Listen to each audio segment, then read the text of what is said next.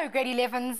In today's lesson, we will be solving equations with variables in the exponents.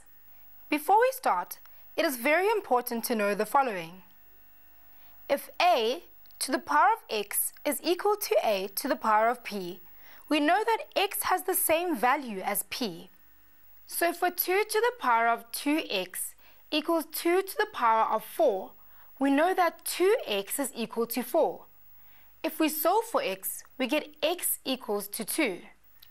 Let's try a more difficult question together.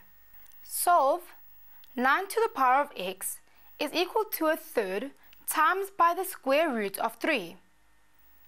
Make all the bases products of their prime factors. So we have 3 to the power of 2x is equal to the power of negative 1 times by 3 to the power of a half.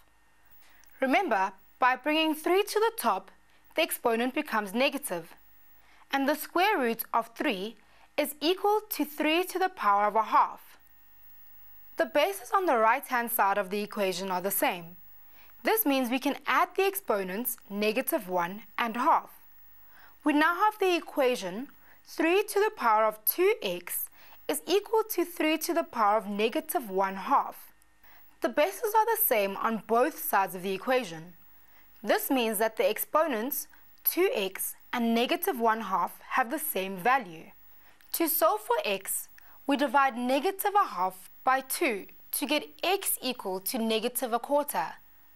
That equation was still pretty simple as it only had one term on each side of the equal sign.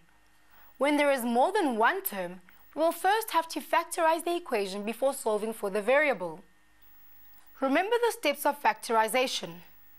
Step 1, taking out a common factor. Remember, here we can have grouping and a change in signs. Step 2, the difference of two squares. Step 3, a trinomial. And step 4, the sum and difference of two cubes.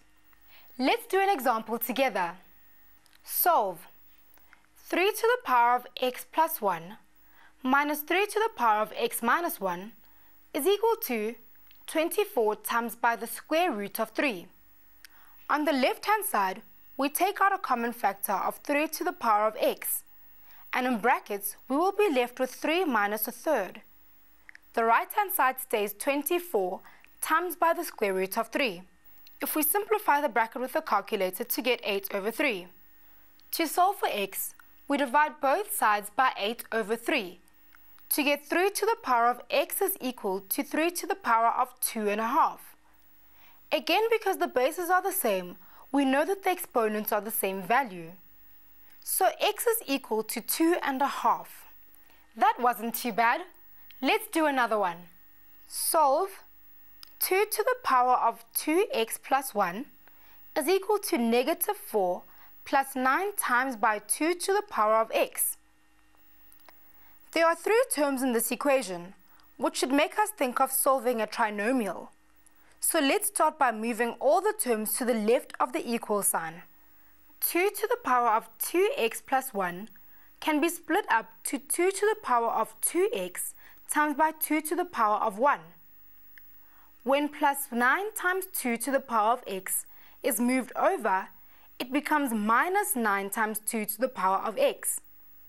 And minus 4 becomes plus 4. This is equal to 0. To make it a little easier to see the trinomial, let's rewrite this as 2 times 2 to the power of x squared minus 9 times 2 to the power of x plus 4 is equal to 0. By solving for the trinomial, we get, in the first bracket, 2 times 2 to the power of x minus 1. In the second bracket, we have 2 to the power of x minus 4 equal to 0. Now we solve each bracket. The first bracket will give us 2 times 2 to the power of x is equal to 1. 2 to the power of x is equal to a half. If we bring 2 to the top, it becomes 2 to the power of negative 1. The bases are the same, and this means that the exponents have the same value. This means that x is equal to negative 1. For the second bracket, we have 2 to the power of x equal to 4, which gives us 2 to the power of x equals to 2 squared. This means that x is equals to 2. It is essential that we check that both of these solutions work by substitution. First, let's substitute x is -1 into the left and the right-hand side. Both sides are equal to half. Therefore, x can equal -1.